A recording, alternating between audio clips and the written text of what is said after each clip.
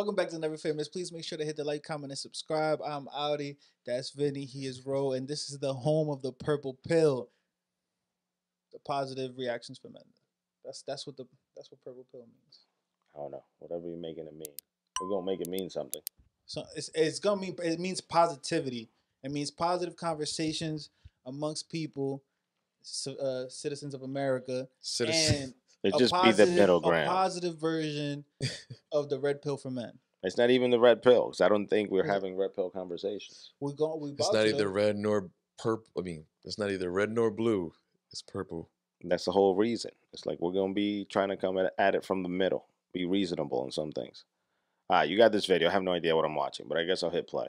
Someone needs to let me know if I am the only one that has noticed that men are not like how they were when our parents were growing up. Like, I grew up, I don't know if it's because like the Italian values or what, like I grew up Neither are women. Just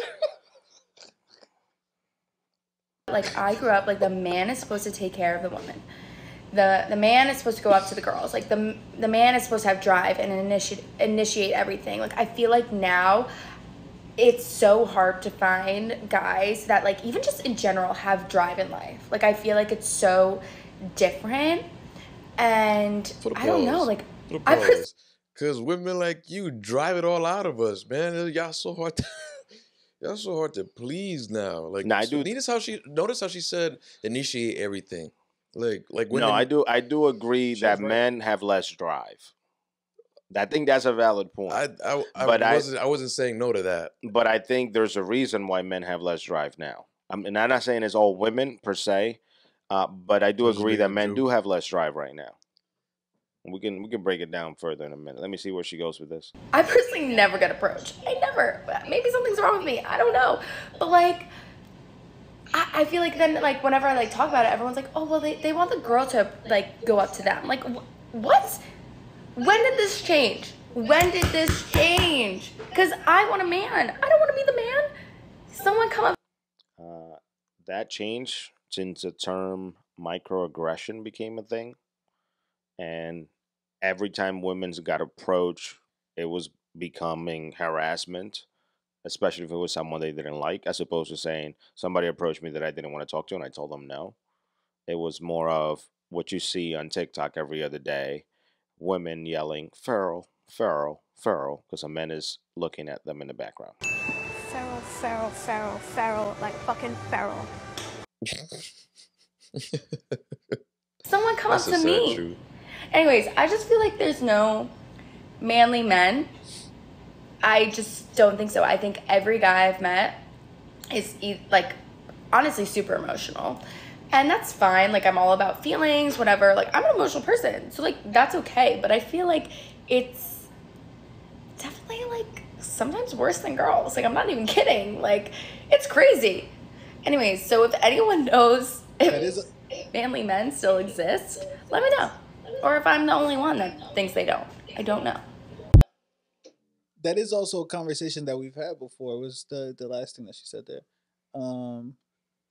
Fuck, I now forgot. Okay. No, there's a bunch of good points that she brought up that are actually extremely true and valid. The only problem is that she doesn't realize that it was likely something that came to be because of women's perspective on how they wanted to deal in life as far as dating and being around men and how they wanted to be seen in the workplace and so on. You wanted to be seen almost in the same exact light as men in day-to-day life. And you have also been the one saying, we want men to be more in tune with their emotions. We want them to be more emotional. We want this and that. And I think what's happened is women then took on the role of being more manly and from a perspective of being more masculine. So being tougher, being more direct. So it's almost like we flip-flopped. And genetically, that goes against our being. And I think for many women now, they're like, damn, we want it to be like it was back in the days. But we kind of ruin men by asking them to be what we don't want them to be. Women, whatever kind of man y'all want, like, y'all make us, like, y'all make that man popular, like, y'all make that man hot type shit. You get what I'm saying? Like, whatever they ask of us, that's what we go. Like, we react to what they put out type shit to what they ask of us. You know what I'm saying? Whatever they make popular, that's what men are gonna do. But the problem is that you have to realize for the men in your generation, and I'm talking to her. She sounds to be maybe late teens, early 20s. They're gone. And what I mean by that is this is something that's going to change in the generations to come. So like if you look at it like gradually, like our parents' generation now coming to us, probably millennials, you kind of have it like evenly split. By the time you got to Gen Z, you got way more emotional men. I get it because that's how they grew up and that's how they were raised. And oftentimes the way you were raised and the way you were brought up, that's who you become and that's who you are. So most of the men you're probably going to date, unless you want to date up in age drastically, you're going to have to adapt to a more emotional man. It's probably raised by a single mom. Because that was when we seen that spike start to go up would be around the kids that were born 1995 forward, which would include me. Sort of. Yeah, and it's not even that, but you want to keep in mind like her parents, like, and one, I don't know her, so from now on I'm gonna make a scenario of another person that's close to your age. It might have been of Italian descent.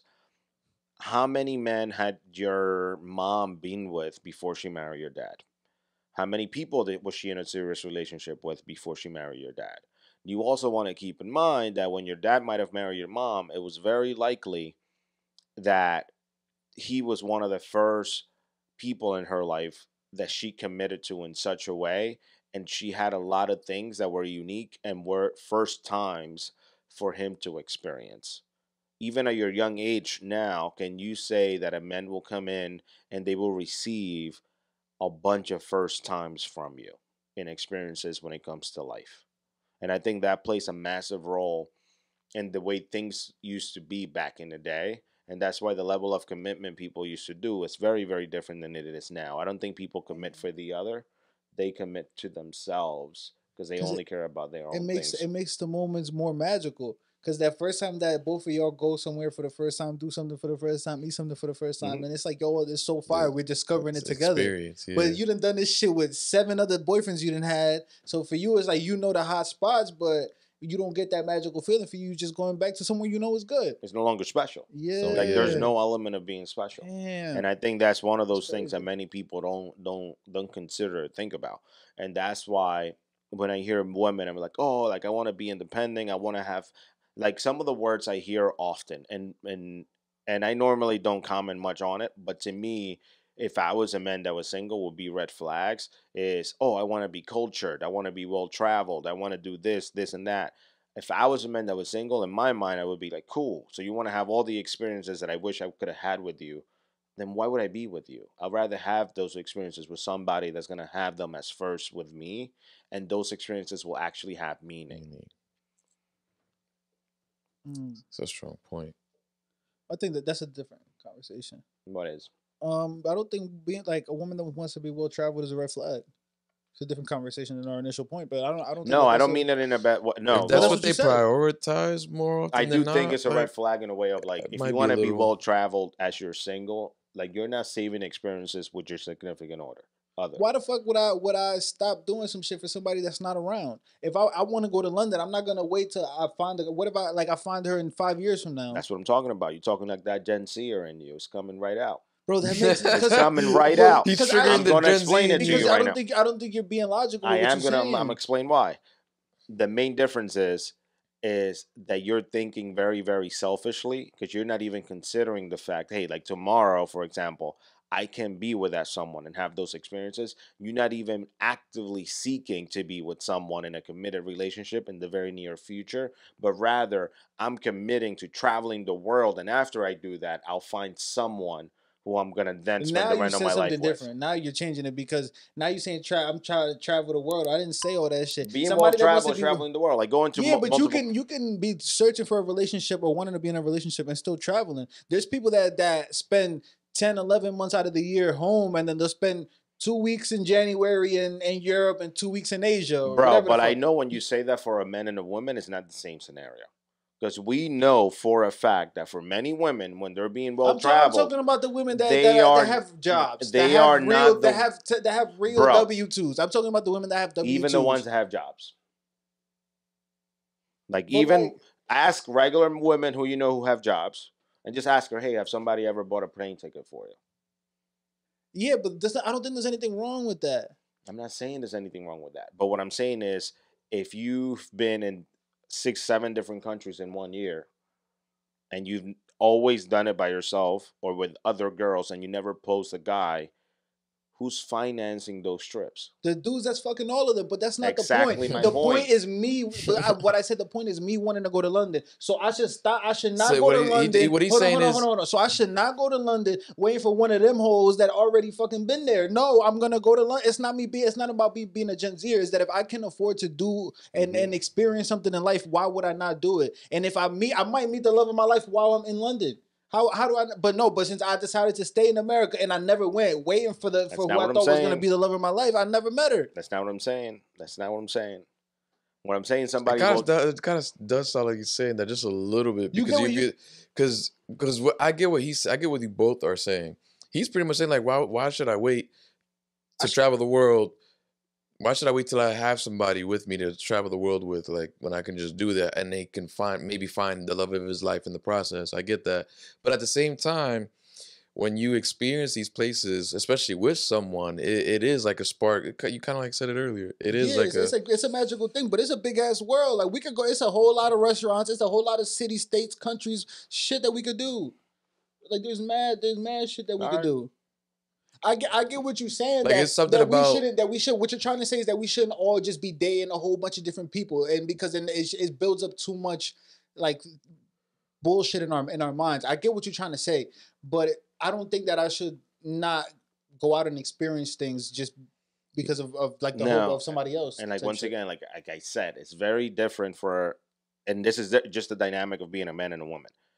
It's very different if you say, no, I'm going to go to London and I'm taking 1 or 2 trips a year. It's very different than somebody is paying for me or multiple men are paying for me to go to different places around the world. Okay, so this pod is like, it's for the men and it's not for the men, but it's for positive growth for men. So talk to the men that are like me. I'm not gonna include that are like me, that I'm like, all right, I can't, I'm not flying no shorties out. I can't afford that shit, but I still like, what should I do in that scenario then? No, so hold up. So then I'm gonna switch gears because remember, I started talking to that girl. Yeah. So talk to me. So that perspective is very different. Like, because now if you're a man and you want to travel and every now and then you want to go see somewhere different, that's one thing, right? That's a very different scenario than because just you being a girl, I guarantee you, nobody's gonna pay you to just come and be at a yacht and sit around. No, yeah, fuck no. So but she would. Yeah, but that's what I'm saying. That's what I'm saying. Keep it on me. I just want to understand that the comments I was making was with that context in mind. Yeah, now we switching switching it to what the purpose of the pod is. What's your goal? That's the first question. That's what I'm saying. Well, I was using myself in this scenario. I just want to go to London. I just want to travel. I want to see some different shit. Because that's more realistic. Like, if you're a man and you kind of have a decent job and you're kind of doing your thing and, like, you're not blowing money, more than likely, you're going to travel, but you're not going to be in a plane or in a different place every other month. No, you know what I mean? Like 2 trips a year. Some of those experiences are going to be, you're going to have a lot of like individual experiences that you can still save to be with a potential significant other. What I'm saying is, what would happen is, let's say if you were the kind of men that every time, let's say you go to London, you go with one chick, right? And then you're like, all right, I'm going to go to Tokyo next. And you go with a different chick. And so on. It gets to the point that these places and this kind of traveling at that point will get diluted if you have done it 10, 12, 15 times. Because by number 16th, to you, it's like, I'm going on to you, it will start to seem probably like going on a Tinder date. Another shorty in another country, another place. Exactly. There wouldn't be as much value to the experiences, is what you're pretty much saying. Correct. But I don't think that these, like, that's what dudes are looking for in that. Yeah, I don't think they are. Like, unless it's like you going with your girl or whatever, cool, but I don't think that, like, I've been in 2 relationships, and in both of my relationships, I went to Atlanta with both of them, and like there were 2 completely different experiences. I did some same things with both of them, and even then it was still 2 completely different experiences because they're 2 completely different people. So it wasn't. But I've only been in 2 relationships, like I said. So, but it was just 2 completely different things. But I think that's based off of who I'm with. Yeah, I mean, my thing is, I'm kind of losing my train of thought a little bit because I was listening to you. Yeah, that's what I'm saying. Like, because I get what you're saying, but now I'm gonna take it to a different level. I'm gonna take it now. How would you feel say you are going to London, right? And you are going to take someone with you. And this is the first time you're traveling with her, and she's not impressed with any of the process of that travel because she's been not necessarily to London, but she's flown with somebody else 20, 30 times. Not necessarily the same person, but different people. So to her, the experience of like, oh, maybe this is the first time she's traveled first class. So you like balled out and you bought her like nice tickets. And like, oh, she's used to it. She probably already been on a private jet. So to her, first class is like, Or this is the first time she's been in a lounge as opposed to like a regular. But so what's the first, and you're like, she won't be as hyped so as like, you that's are what I mean. What's your question though? Those experiences, how would you feel in that scenario? How much would you value that? How would I value that? I think it depends on what I'm looking out of the situation. Like what I want out of the situation. Like I'm going with the perspective that you're dating this person with the intention of commitment, long-term commitment. I mean, I don't know. Like I'd be sick as hell. Let me just say that. I'd be sick as hell. Like, man, you're seeing that your efforts is just going to waste. I don't think it's going to waste. I don't know. Depending on your intentions. I think because we all like different things. That's what I'm saying. Different people like different things. So for me, I might be hyped because it's my first time going to London. But for her, like you said, she's flown 20, 30 times. But we're using flying as the example. You get what I mean? Because that's just like easy. But imagine it's the same chick. First time you guys go on a trip together, she's like, I'm unimpressed.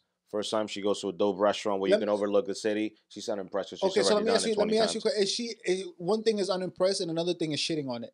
There's a difference. If she's unimpressed, I'm gonna be honest. I don't really give not that I don't give a fuck, but it's like I know that these aren't regular things, but I know the kind of woman that you are, so these are regular to you.